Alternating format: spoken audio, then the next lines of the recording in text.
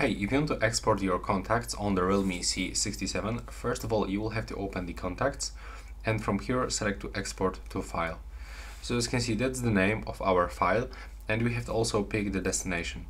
So currently, the default destination is on the download files, but let's say that I want to save this contact on my Google Drive.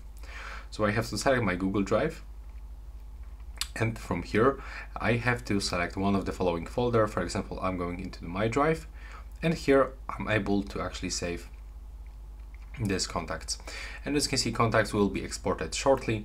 So now if you also upload them into your Google Drive, right now anytime you log into this account, your Google account, you will actually locate your contacts from the Realme C67.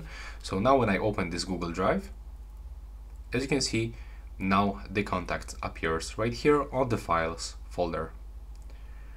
So now all you have to do is just wait for the uploading and you will be able to use your contacts. As you can see, in my case, it's information that I successfully upload them.